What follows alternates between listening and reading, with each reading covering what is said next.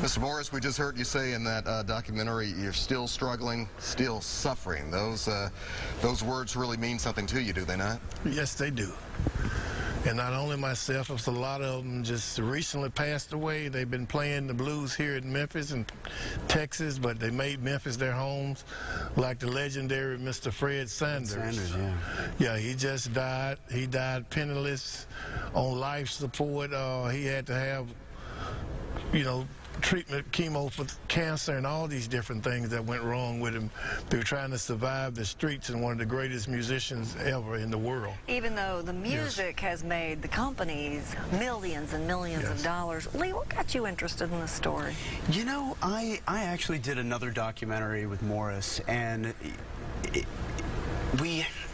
I heard so many stories from him. He's just a fountain of stories, and what really struck me is I've seen so many of these blues documentaries, and they seem to ignore the fact that these guys died broke. Right. I mean, completely broke. And yet you see how important it's been to contemporary music, where all this has come from. Right. And Lee, as you said, you hear about so many who die broke, but somebody out there is making some money. Yes. Are they not? They are, absolutely. And that's the biggest problem. I mean, early last century, there were folklorists and people who would take portable recording equipment, go out to rural areas, put a mic up and say, hey, sign this piece of paper, I'll give you a bottle of whiskey and $50. Right. And they'd never see a dime of anything. Not a penny. Not a penny. Because the paper took all the rights to the music. What took everything. And in fact, someone as far to even give themselves composition credits so that the money would come directly to them. So seriously? Morris, was this something that happened, a lot of people might assume, maybe 50, 60, 70 years ago, but a problem like this, is it still going on today? It's still going on right today, because they look at the young people that got all the skills, you know, that they have the learning ability that we didn't have the opportunity to learn back in the days. But they can learn all these things, but they're not knowledgeable enough to know the business side of it. Yeah. And they'd be so anxious to get out there and be seen and be famous and think they're going to make a lot of money. And you got this pirate out here, this tyrant, that's taking every dime they make, and they wondering why they ain't making it, but they making shows every night.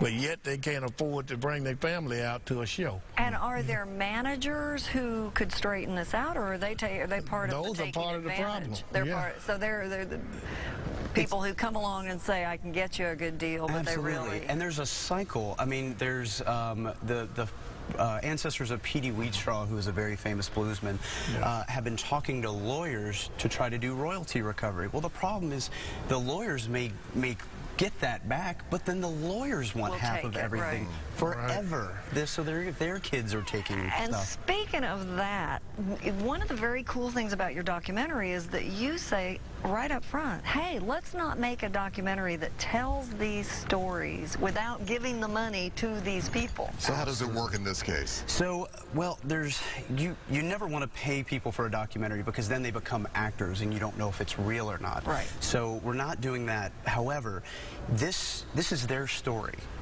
And so much has been taken from them that I want to give them all a piece of the documentary. So Morris and anyone else involved, anyone else involved is going to actually own this documentary along with the people who make it. That is a great concept. And to raise money for it, you need $1 from how many people? I need $1 from 10,000 people. It's called crowdsourcing. That's it. I love that. Very cool concept. We'll give you $1 back in the back. Well, thanks. We'll get your first two. Morris, what about, can you give us kind of a sample of some of the music we are talking about that you are known for as well? Oh, yeah, the blues. And I want to make a special announcement today. We lost another one that went down to the same problem yesterday about 6 o'clock in the morning. He died here in Memphis in ICU. Mr. Big Jack Johnson of Clarksdale, Mississippi. I heard about He took his music from Clarksdale, Mississippi to the world. And he's one, too.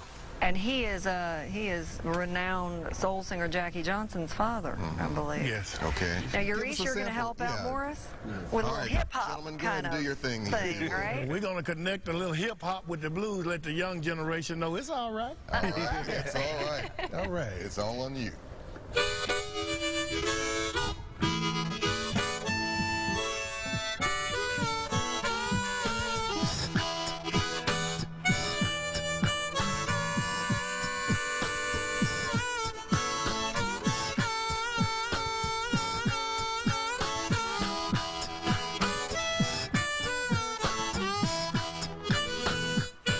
said the sky is crying.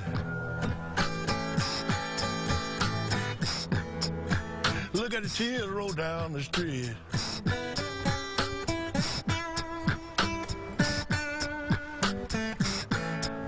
The sky is crying. Look at the tears roll down the street.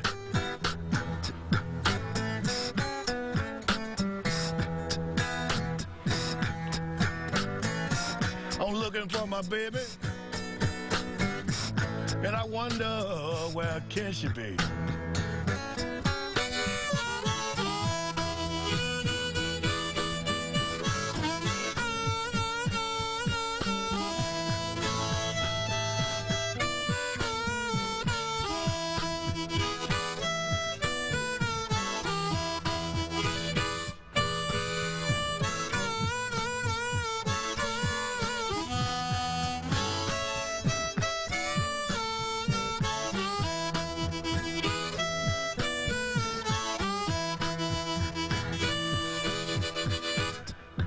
Yeah, I seen my baby early one morning, and she was walking on down the street.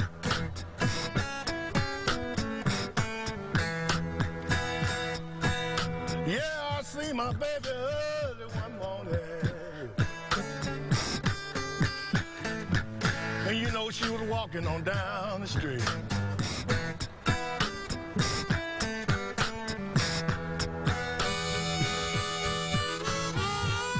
You know it hurt me so bad, people. You know my poor heart skipped a beat.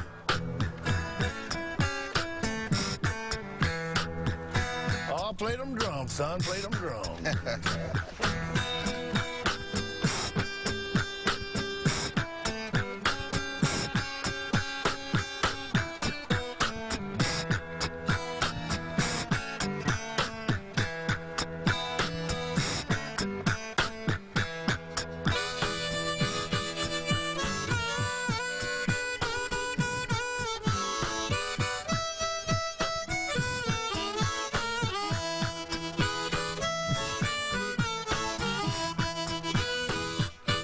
Yeah, I got a real bad feeling. You know my baby don't love me no more.